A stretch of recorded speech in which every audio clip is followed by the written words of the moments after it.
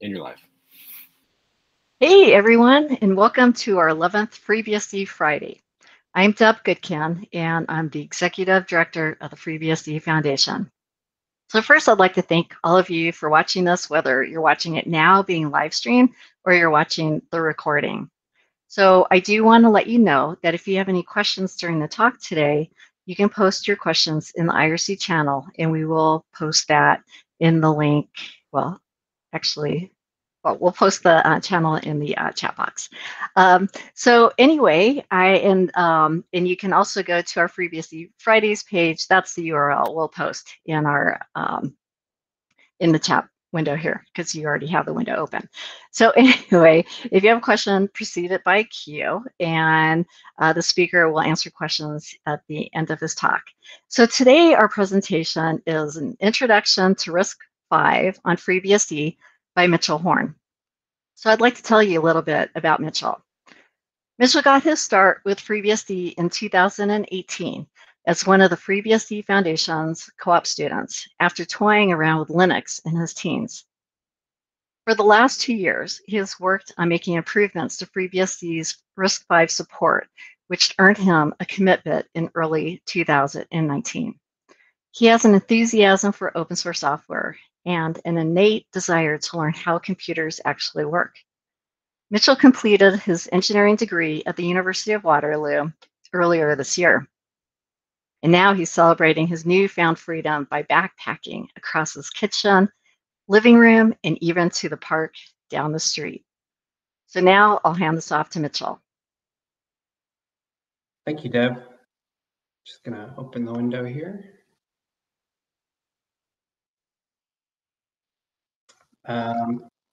Thank you everyone for tuning in. This is my first ever FreeBSD talk, so I'm excited, and bear with me. We're gonna talk a little bit about FreeBSD on the RISC-V platform, kind of the history of it, how it started, some of the improvements we've seen in the last couple of years, some of the RISC-V hardware that's out there in the world today, and where I see this platform going in the future.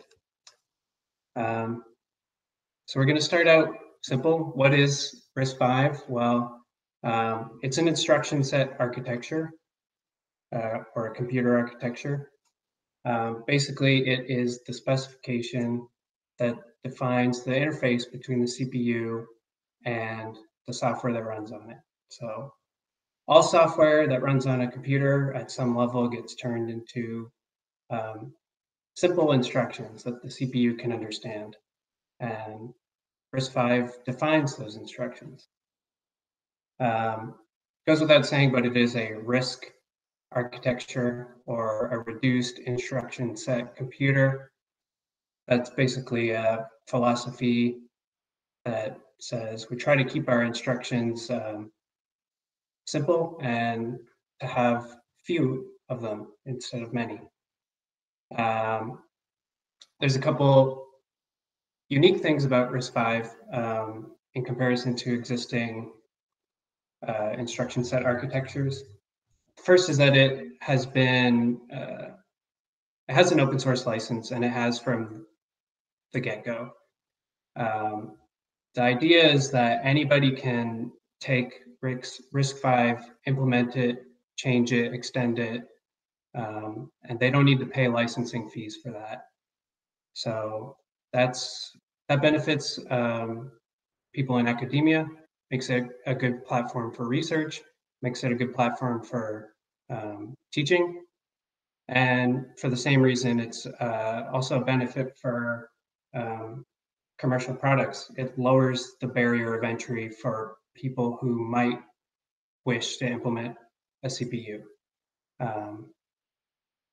It's not just anyone can come along and implement an ARM CPU or a x86 CPU. You have to kind of go through the official channels and follow the licensing constraints. So it's kind of similar to FreeBSD's license in that sense. Also, RISC-V is designed to be extendable. It's designed to be modular so that the portions of the ISA that you care about can be implemented, and the ones that you don't have to be. We'll see about that in the next slide. The main downside to RISC-V as an architecture so far is, well, it's just young. It's just new. It was kind of released in 2010 out of UC Berkeley, where it started as a research project. And when you're going up against existing CPU architectures that have been running for decades, that's kind of an uphill battle. So there's a lot of work on both hardware and software sides of things that needs to be done. And that's just a reality of where it's at the moment. So the RISC-V ISA is split up into base and extension components. If you want to implement a RISC-V CPU, you choose a base, perhaps a 32-bit or a 64-bit, depending on your use case, and you can choose any amount of extensions that you like. So interestingly, things that are fundamental in other processors are like multiply divide instructions, atomics, or floating point are not required by RISC-V. So if your goal is just to make the tiniest microprocessor, 32-bit microprocessor, and it's only going to have a single core, you don't need atomics. They don't need to be implemented. It's not required. On the other end of that, you can implement a core with as many extensions as you want. They've also left room in the specification for 128-bit ISA in the future, although that's not it's not well defined yet. At the bottom, I've got a couple examples of valid RISC-V core descriptions. So RV32I, the I stands for integer and is implicit in the base ISA, but that would be the simplest core you could implement. RV64GC would be kind of a Unix class processor, and it even can get as complicated as RV64 IMAFDQCBJPVN, which implements a bunch of extensions, some of the ones you see here. That's obviously an extreme example, but the point is just to say that the choice is up to the implementer. That's most of what I want to say about the RISC-V ISA itself. There are better resources to learn about that if you want to know more. I would say that the spec itself is quite readable, but I'll mostly be focusing on FreeBSD. So FreeBSD supports a number of CPU platforms. This is the full list. Most common and most well supported is AMD 64, the 64-bit x86 instruction architecture. So that's what you'd find in a modern PC. That's what my laptop has in it right now. If you're watching from a laptop, it's probably what yours has. Of course, we support ARM CPUs, which is common in embedded applications, and for ARM64 is growing in the server market. And some niche architectures as well, like MIPS, PowerPC, SPARC64 for a little bit longer. And as of a couple of years ago, we added support for 64-bit RISC-V. So FreeBSD can run on a wide variety of different types of CPUs. And in order to support something like that, there are changes that have to happen in the kernel, in the userland, in build infrastructure, packages. Like, there's changes everywhere, but the goal is to make it kind of invisible from a user's perspective. So to talk a little bit about FreeBSD's RISC-V port, it was started, I believe, in 2015 by Ruslan Bukin. He told me it took about 6 months of work full-time in order to port everything needed to boot to multi-user. The largest portion of that work is the PMAP module in the kernel, which is responsible for constructing and managing hardware page tables. And that's very specific to the CPU architecture in question. So I think our RISC-V PMAP is something about 6,000 lines of code now. It would have been less back then, but that would be the biggest barrier for porting to a new platform. So it's a lot of work, for sure. He based it on the ARM64 port, which was completed a couple years prior, and by February 2016, it was submitted to FreeBSD subversion. Some other details about our port. So it assumes RISC-V 64 GC. This is kind of the base ISA expected for Unix capable processors. We expect that the CPU implements 3 privilege modes: machine mode, supervisor mode, and user mode.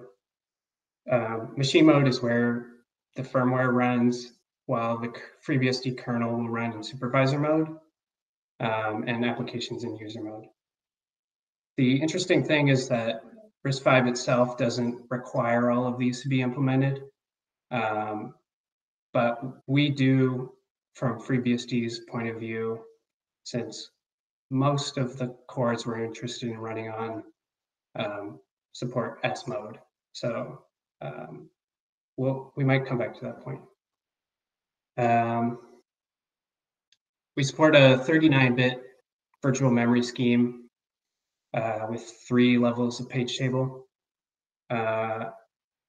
This gives a 512 gigabyte virtual address space, which is adequate for the platforms that exist right now. RISC-V also defines a 48-bit virtual memory scheme, and we'll probably see support for that in the future when there's the motivation for it. The initial port used the Berkeley bootloader to boot the FreeBSD kernel. This is a firmware that runs in machine mode, and its job is basically to enter supervisor mode and launch the FreeBSD kernel directly. And we were using that for several years. At the bottom here is just some of the FreeBSD make language. If you're familiar with the FreeBSD build process, this is how you would specify the RISC-V target.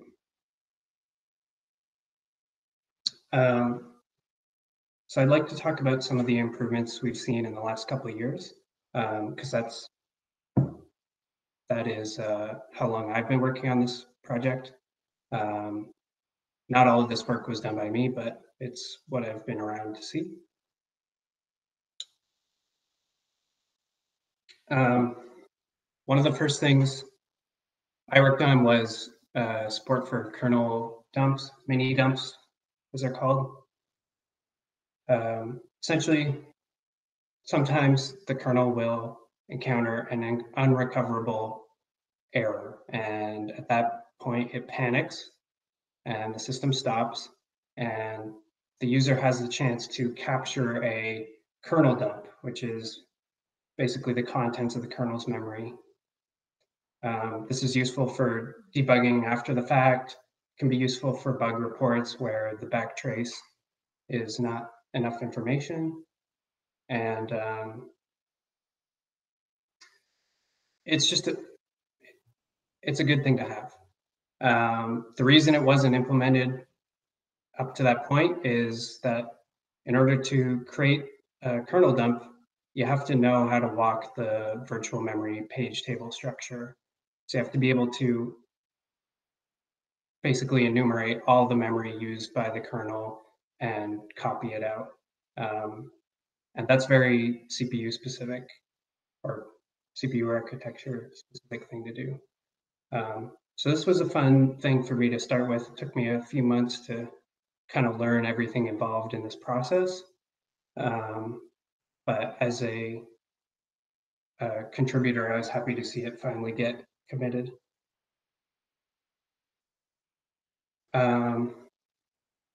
Transparent superpage support. This was added, I think, somewhere in early 2019 by Mark Johnson. It's another virtual memory related feature. At the smallest size, physical memory can be mapped to virtual memory in 4 kilobyte chunks. However, applications often will want to map more than that in a contiguous range. So rather than mapping 4 kilobyte chunks 512 times, you can upgrade that to a 2 megabyte chunk. And in FreeBSD, that's known as a super page. The reason it's called transparent is because this process happens automatically. So the user process doesn't need to request anything. But if the kernel finds the right criteria where it can upgrade a mapping, it will do so. And if it finds that it needs to downgrade the mapping, it will do so without the user process knowing about it. And this is mainly a performance feature. It's been around for a while, but it's part of the PMAP. So it has to be implemented independently for every architecture that wants to support it. And it's quite a tricky thing to do. So this was, at the moment, something we haven't really quantified. We haven't quantified the performance on RISC-V, but it's been shown to work well on other architectures. So it's a good thing to have for sure.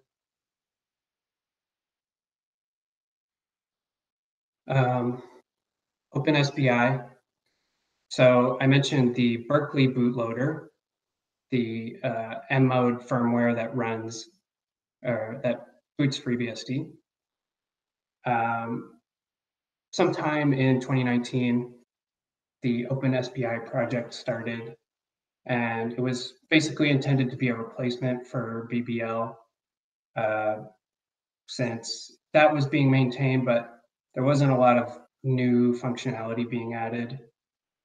And there was a desire to make the bootloader process a little more flexible. So in the ideal world, this would have been a drop-in replacement where you just, instead of using BBL to boot FreeBSD, you use OpenSBI. But actually, when I tried to make this change, it exposed a couple of bugs that we had in our system. So it took some work in the interrupt controller driver to actually make this work. But we can boot with OpenSBI or BBL now. OpenSBI continues to kind of gain some new functionality, new firmware functionality, and it seems to be that eventually BBL will become legacy software and OpenSBI will overtake it. So having support for this is important. We build it as a package, which is easy to distribute and install. So you just package install OpenSBI and you can use it, which also makes the process of running FreeBSD on RISC-V a little simpler.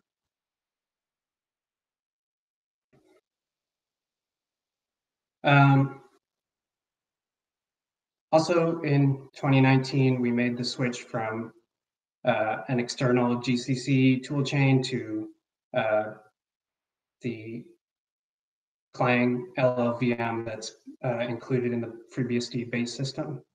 So work on a RISC-V backend for LLVM started around 2017. From what I remember, it was kind of slow going effort with only a couple of people working on it. Eventually, it got moved into the official LLVM repos, and more people started to pay attention to it. And by the LLVM 9 release, it was made to be an official supported backend, basically meaning it's stable enough to use. So at that point, when FreeBSD gained the LLVM 9 release in its base, we started to make changes to switch to LLVM. So historically, FreeBSD used GCC as its base compiler. There was a version included in the base system. And then when GCC switched its license to GPL version 3, that was no longer compatible with FreeBSD and FreeBSD's license. So there's been a project for a number of years to transition away from GCC and towards LLVM. And as of this year, as of FreeBSD 13, every architecture that's supported can be built using LLVM and Clang rather than GCC, which is a big accomplishment. And it definitely makes building a FreeBSD target easier, since anyone with a FreeBSD install already has the compiler they need. So it's as simple as the invocation you see at the bottom, just make target as RISC-V build world, and there you go, you're cross-compiling for RISC-V.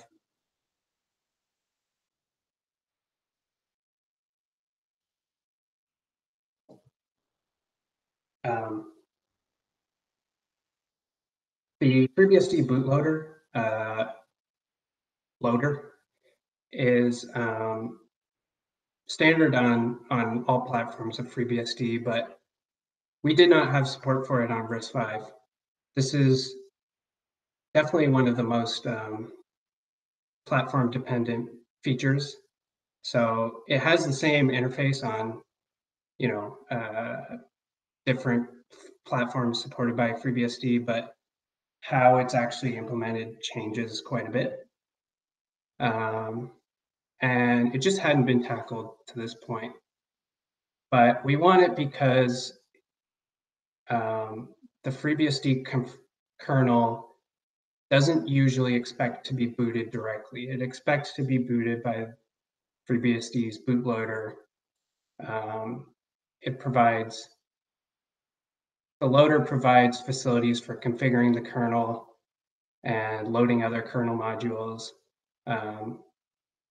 that users might want, otherwise difficult to achieve. So I looked at a couple of ways of doing this.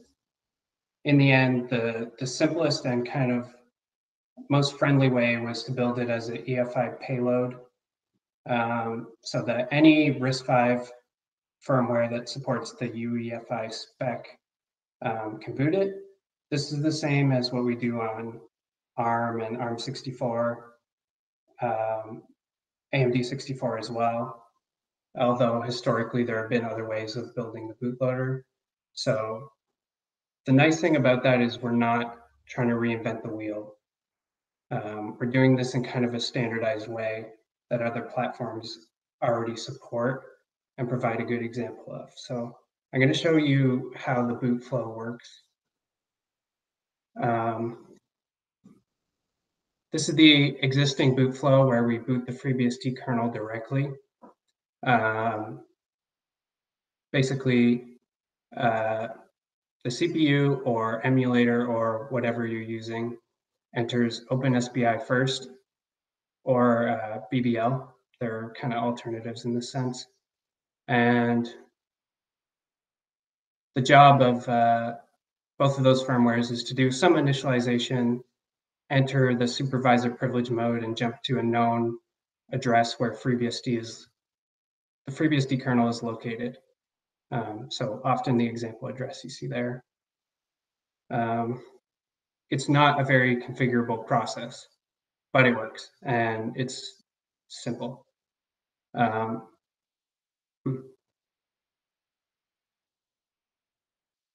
Seem to have messed up the slide. Okay. The new flow using the FreeBSD bootloader looks a little something like this. So we've gone from 2 stages to 4 stages, and arguably more stages before this, but we're not interested in that. So we still start in OpenSPI in machine mode. OpenSPI will jump to U-boot. U-boot is a pretty popular firmware project developed by the Linux community mainly, and it supports a lot of platforms. It's quite configurable, and we use it for ARM and ARM64. I think maybe other platforms too, but I'm not sure. So we can use OpenSPI to jump to U-boot rather than jumping directly to the FreeBSD kernel. U-boot is a UEFI compliant firmware, so it knows how to read and load an EFI payload from an EFI partition. And that's exactly what it does. So it can find the FreeBSD loader, load it, and jump to it, which will then know how to find the FreeBSD kernel and do any configuration the user wants. And ultimately, this gives us more flexibility in how we boot FreeBSD. So we can boot from UFS, CFS, or over the network, and we can configure the kernel before actually starting it. So this is mainly a useful thing for eventual users of the RISC-V platform. So RISC-V platforms, let's talk about it. Let's talk about some of the hardware that's out there and some of the software platforms that are out there. The main one, in my eyes right now, is QEMU. This is a pretty popular emulator that supports most CPU architectures and a bunch of different board configurations, peripherals, and is easy to install. There's a FreeBSD package for it. It has a built-in GDB server, so it makes debugging good.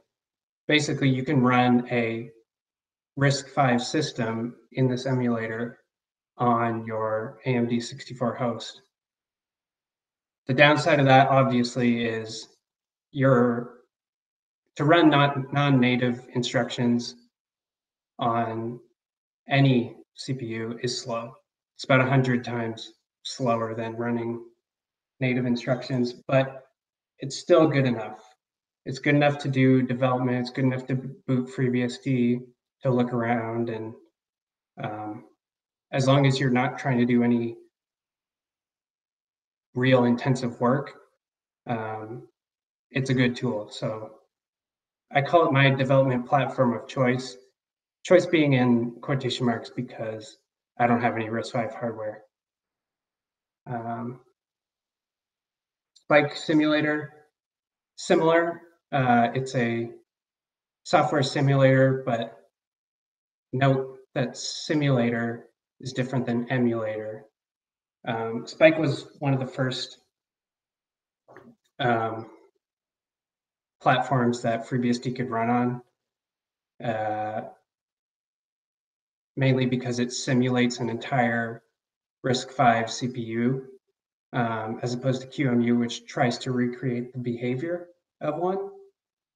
But this is actually a good thing because it really helps software implementers check the low-level details or check the CPU state instruction by instruction. So for early bring up of a platform, this kind of tool is critical. But of course, it's very, very slow. High-Five Unleashed, this board was released a couple years ago. I think one day it will be called the granddaddy of all RISC-V hardware. And it was created by Sci-Fi and sold for about $1,000. So they produced a couple hundred of them, and that was it. So anyone who didn't get one or didn't want to pay the price for one of these boards, essentially there were no other options for Unix capable RISC-V hardware. It's got 5 cores, 4 of which are available to the OS, and there's a QEMU model simulation that you can use. It's good enough to test out device drivers and things like that. This was an interesting one that appeared, I think, in 2019. It seemed like a platform capable of running Unix because it was 64-bit GC extensions, and it was much cheaper. It was only $50. But the big problem from a FreeBSD point of view is there's no memory management unit, and it's an M mode only board. So the work required to support running on this is large, and the Linux RISC-V community has done this work, so they can run Linux with this on this tiny no MMU board that's machine mode only. But it definitely has taken them a lot of work to do so, and we don't have the resources for that. And it's hard to tell if something like this would be worth those resources. So unfortunately, that wasn't as promising an option as it seemed. The microsemi polar fire platform, also called the Icicle Kit. So I think they announced this year in around Q2. It's still up for sale, and you can order one now. It's built on top of the same cores as the High-Five Unleashed, but it includes an FPGA on board, so you can test out different. You can basically flash different hardware designs that you want to modify the system with. This is a little more reasonably priced at 500 USD, but it's still quite a lot for what it is. You have to be interested in owning this particular piece of RISC-V hardware. It's not comparable to, an ARM board of the same. But that is a new option of a FreeBSD capable board that we will hopefully support soon. Also, Sci-Fi announced another board just over a week ago called the Unmatched, High-Five Unmatched. This one's going for $665 USD, and it's the first ever RISC-V PC. So it comes in a mini ITX form factor, and it's a PC. It has a PCI Express, everything you could need. I think it's a pretty good marketing move on Sci-Fi's in position, because it basically is pushing RISC-V to a new level where anybody can own a RISC-V PC.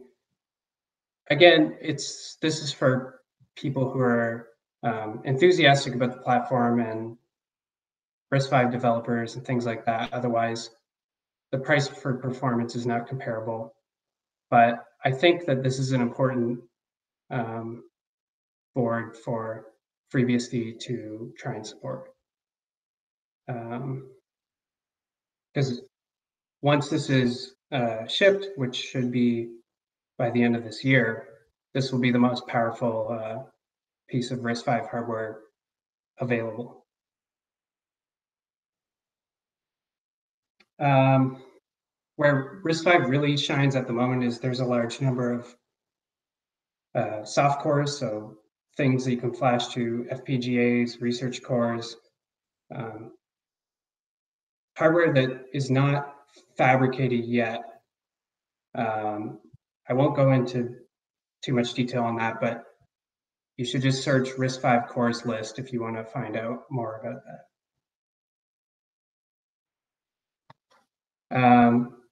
What's next for FreeBSD RISC-V as a platform?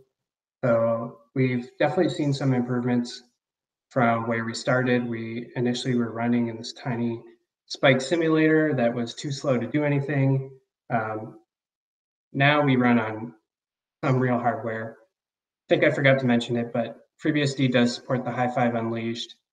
It will support these other two boards, the Polar Fire and the Hi5 Unmatched. So where are we going next? I think the big thing that's missing right now is the lack of precompiled packages. So FreeBSD has the ports framework, which allows you to build third-party software from scratch. It's great. It's really portable across platforms with some exceptions.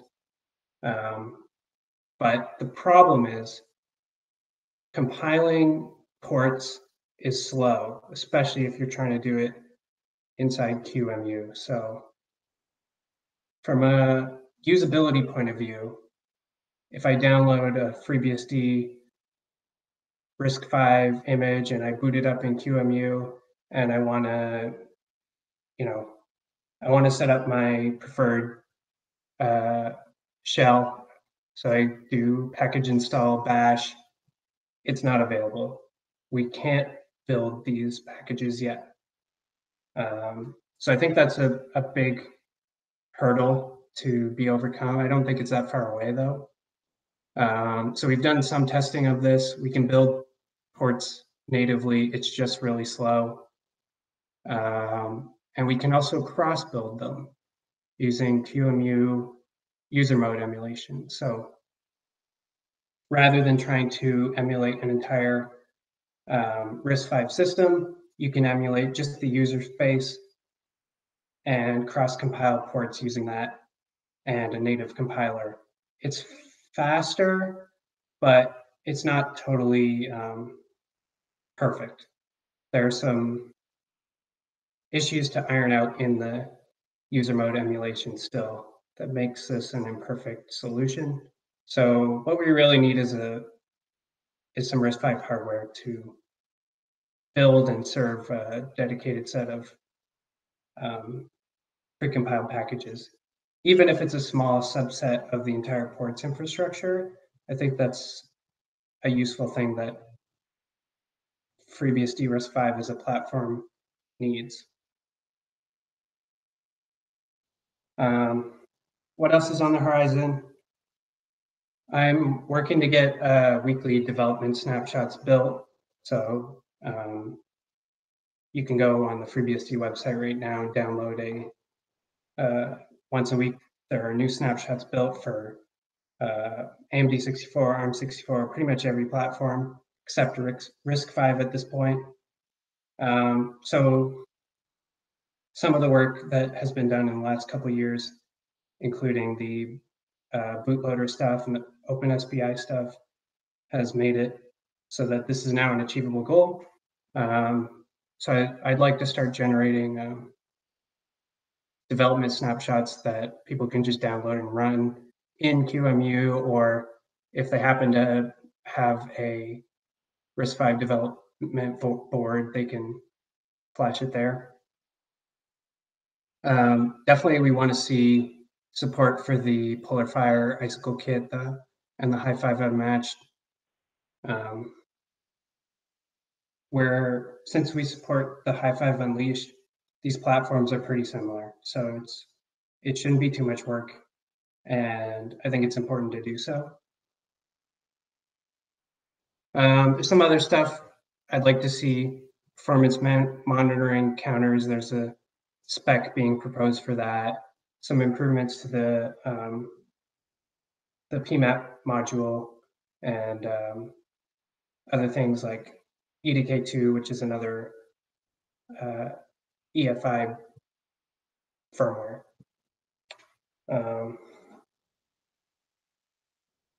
And the big wish list of things, be nice to see in the future some of the proposed RISC-V extensions, like the vector extension or the bit manip extension, or the SIM, some of the upcoming extensions. It would be nice to see support for those when they're kind of made official. SV48, the 48-bit virtual addressing scheme, it'd be good to see that supported eventually. And RISC-V Beehive, a little bit of a pipe dream, but also ARM64 will have Beehive support in the not too distant future. So maybe it's more achievable than it seemed to be 2 years ago. So that's pretty much what I have. So I just want to say thank you to everyone who has worked on this project in the last couple of years. I think when I started contributing, there were a handful of people, maybe 4 or 5, that were interested in this project, and now there's definitely more committers who are thinking about or committing to or using FreeBSD on RISC-V. So thank you to everyone who's been part of that. And if you want to get in touch or find out more, these are the places to do so. That's all I have. So if there are any questions, I'd be happy to take them. Okay, thank you for that great presentation. We are waiting, so please put your questions in the chat if you have them. You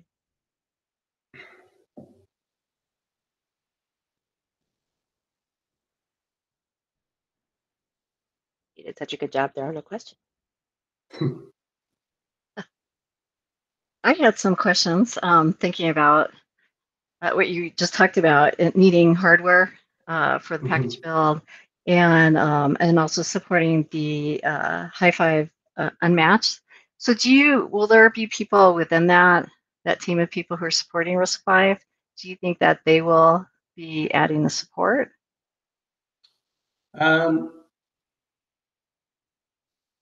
Yes. So, I mean, I guess it depends who chooses to obtain one. So I'm definitely interested in trying to get one of those Hi5 Unmatched boards. After 2 years of working within the confines of the emulator, it'd be nice to have a piece of hardware for myself. In case I would probably try to do it, but maybe other people will beat me to the punch. I know there's at least one developer who has that microsemi polar fire board, and will probably lead that effort. Okay, so it sounds like it makes sense for us to maybe get one for the infrastructure for the cluster. I think so. I think like I said, it's not too different from the existing Hi5 board, at least on first impressions. So that means some of the work is already done. Okay. I think Anne's going to pipe in because I think we have some questions now. I have a couple of questions. Sure. First one is drivers for Unmatched, PCIe.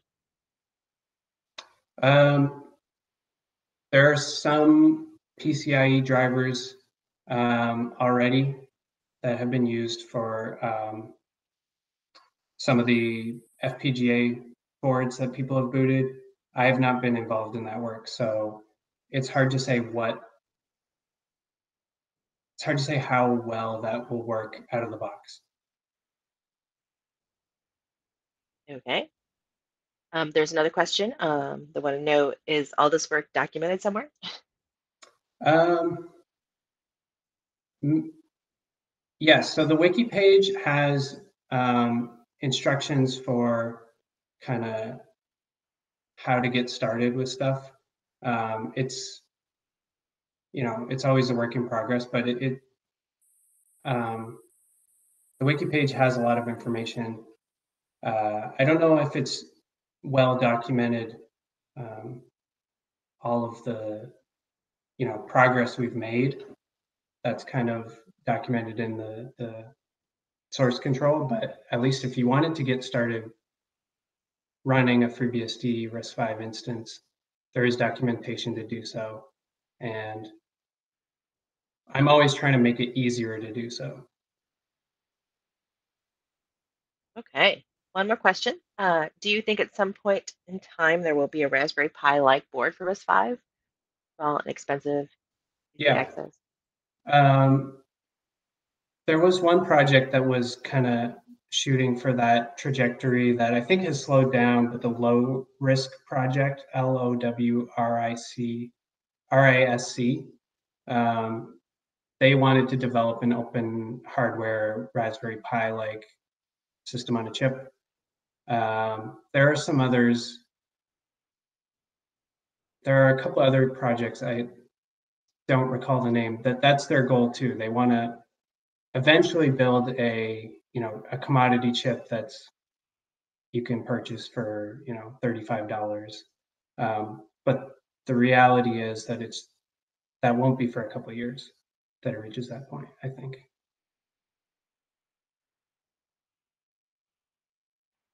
Okay. Any other questions?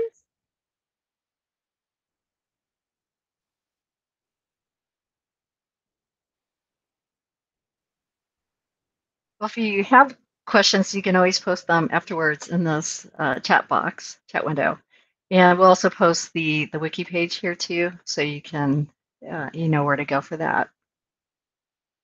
So I want to thank you, Mitchell, for doing this talk. I found it really interesting. I didn't realize this was your first talk, so I thought you did a great job. So Thank you. again, thanks for doing this, and I'm glad we were able to pull you away from all this backpacking that you've been spending your free time on. Yeah, At least you stayed close to home. absolutely. Yeah, thank you. It was fun. Yeah, I found it very interesting because we don't hear a lot about RISC-V, and I know that there are companies using it, and I know of at least one who's using it with FreeBSD on it, and so that's always exciting. And in fact, next week at the vendor summit, there's one of the companies that's using FreeBSD and RISC-V will be giving a talk, so that'll be interesting to hear their perspective too, and why they chose FreeBSD. Mm-hmm.